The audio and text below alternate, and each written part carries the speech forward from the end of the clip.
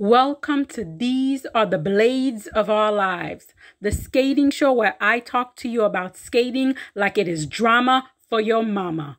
On today's episode, I love figure skating, I really do. However, there are things about the sport that bugs me. As the Olympic season gets underway, I wanted to just bring up some of my pet peeve with figure skating. Starting off with tights pulled halfway over the skates. Why? Why halfway? Why not just pull the tights completely over the boots? Or better yet, just take the time to tuck the tights neatly into the boots. I can't even count how many times a skater takes center ice and I get excited only to look down and see the tights half pull over the boots and cringe inside. It literally looks like the lower part of the skater and the upper part of the skater is out of sync. It's such a small thing, however, for me, it's such a major put off. Having that tight just partially pulled over the boots, especially in senior ladies skating, it looks so messy to me. The second pet peeve also goes hand in hand with the tights, and that is that orange brown tight that don't match anything that so many skaters wear. I'm not sure how difficult it is for skaters to find tights that are close to their skin tones. However, when a skater steps on ice and her lower body is covered by a pair of tights that is 5 shades different from her upper body, that is just an automatic visual put off. This is even worse when the discolored tight is pulled halfway over the skate. The visual is just so distracting to me that it takes away from the overall effect of the packaging. Even if skaters can't find tights that match their skin tone perfectly, please stay away from the orange brownish standard tight. And if you have no choice but to put on the orange brownish tight, at least tuck them into your boots so that they are less noticeable. Number 3 is black, white, or gray costumes. Unless you're coming with a Tessa Virtue level designer black dress, please bring some color to the ice. Black, white, and gray are just not colors that film well with a white backdrop. Especially if the dress has a lot of fine detail, picking these 3 colors just means all that hard work is wasted. Also, we have a rainbow of colors with hundreds of variations to pick from. Please add a pop of color. There's so many black dresses this season for the Olympic that is depressing. Number 4, social media overexposure. I know this is the time that we live in, and everyone has to post everything on TikTok, Instagram, or Twitter. But I really wish some of these coaching teams would show some restraint. By putting everything on social media, while it may be a good way to psych out your opponents, you are also putting undue pressure on your skater. Also, over-posting leads to unrealistic expectation from the fandom. Once we see something in a social media clip, we now think we're going to see it in competition. And let's be honest, most of the time we don't. So I pray that the skating teams would tone down the whole social media posting a little. Number 5, throwaway moves.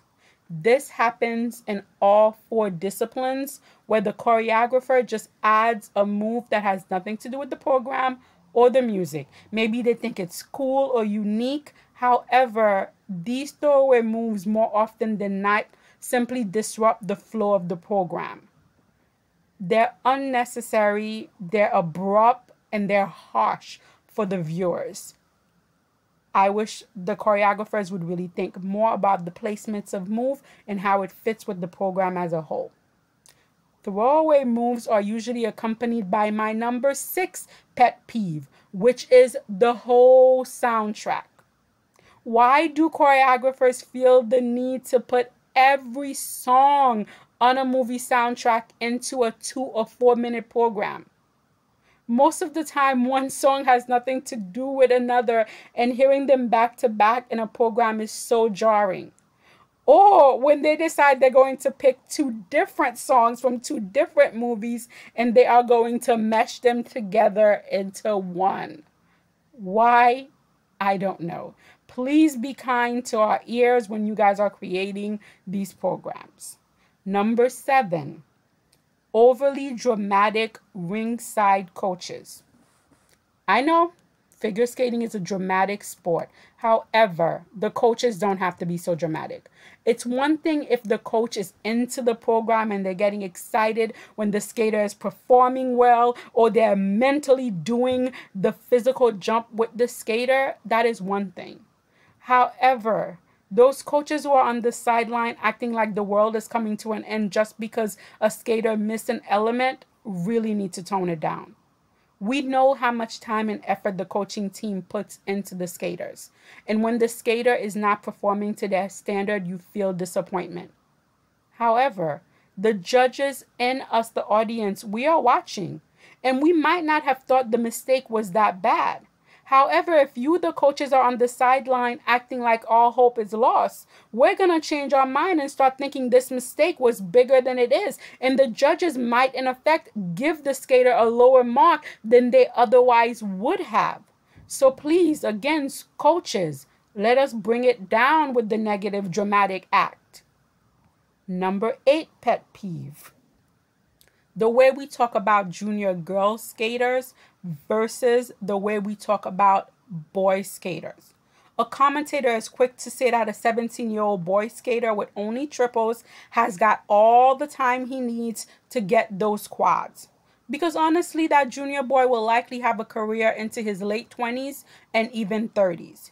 However, that same commentator will see a 13-year-old girl skater with all of her triples cleanly landed, and that commentator will say she doesn't have her triple axel and quad yet, as if that 13-year-old girl should have it. It's not completely the commentator's fault, because if that girl skater doesn't have quads by 14, her chances of being relevant, especially if she's from Russia, is slim. Yet, even with a quad and triple axel, that poor girl's career might die before she even makes it out of teens. But the way we talk about it puts an undue expectation on the girls. Even if we know the reality is that their time is limited, I think we should be very careful as commentators as to how we present the situation. And now, the last pet peeve, but not the least, number 9, is all of the politic that is involved in skating. I know that every subjective sport where judging is involved has a level of politic in it. However, skating takes it to a whole other level. Sometimes you watch an event and it seems like the judges already have the outcome worked out before the skaters even take the ice. I just wish the spirit of fair play was followed a little more in skating, that whatever the skater performed on that day at that time is what the judges judge, regardless of where the skater was from, who the skater's coach is, and all the other political factors. That all that mattered was the performance on the ice at that time. I know that's not going to happen, but that's just what I wish would happen. How about you? What are some of your pet peeves regarding figure skating? Some of the things you love, some of the things you wish you never see again. Please let me know in the comments below.